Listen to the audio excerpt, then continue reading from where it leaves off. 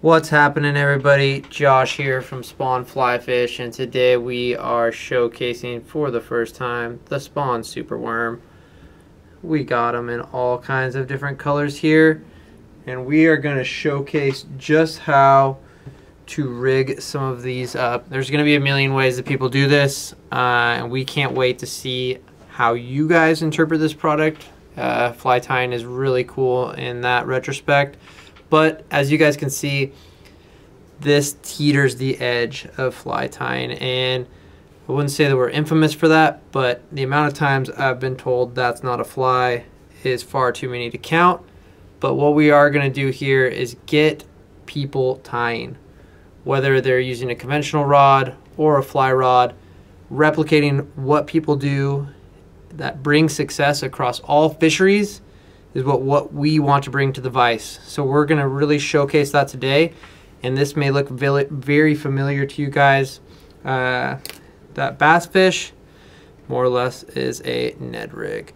So we're going to show you how to rig this up, and to do so we will use the PR378 from Arex, size 2. You can use all the different sizes. We're just going to be using a size 2.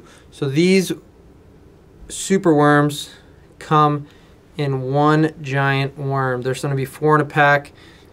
They will also come with a couple other products that I will show you here in a second. But what we were going to do here is you basically get 2 tails. So there's a taper, as you can see. These are exactly like our Spawn Polywog tails. So that is about a good length, just the half. We want these to be really long. We want these to have a lot of kick, and we are very excited to showcase that. So we are going to start some thread wraps here,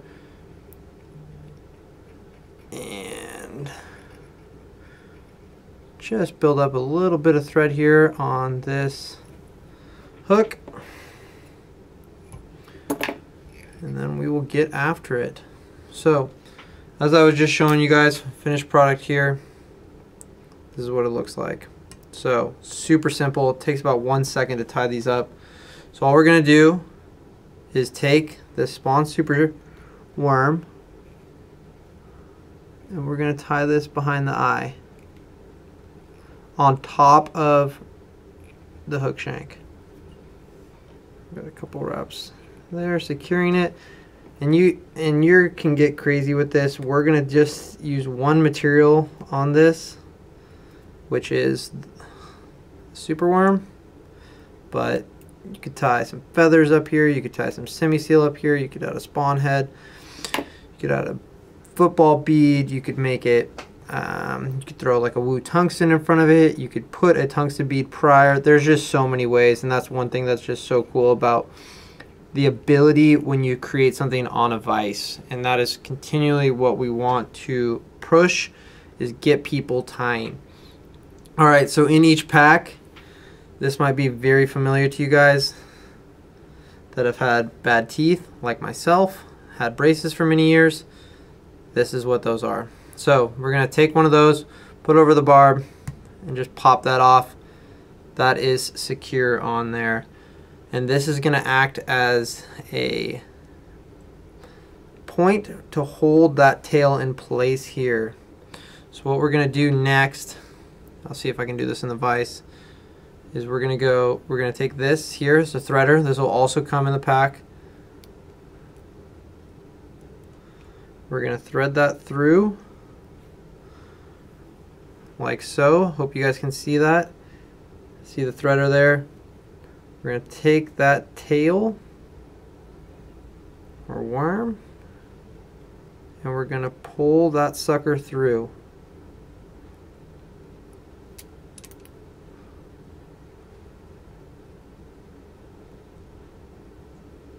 just like so. I hope you guys can see that. Yahtzee.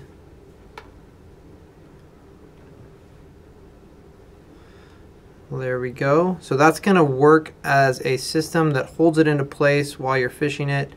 It'll also drop down as soon as that fish clearly chomps onto it.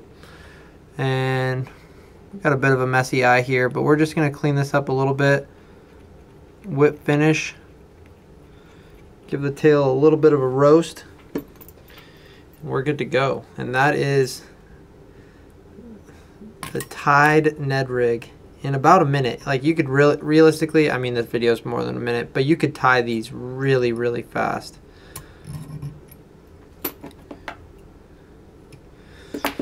Throw on some Zap-A-Gap or head cement. I'm just going to dab a little bit on there.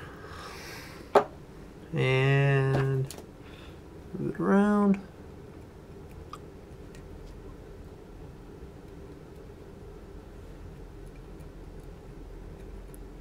And there we have it.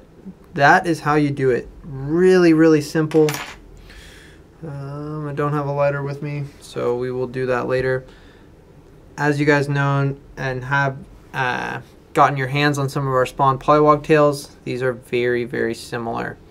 So that's how you do it here. That is a Ned Rig created on a vise, which is what we are hoping to inspire people to do.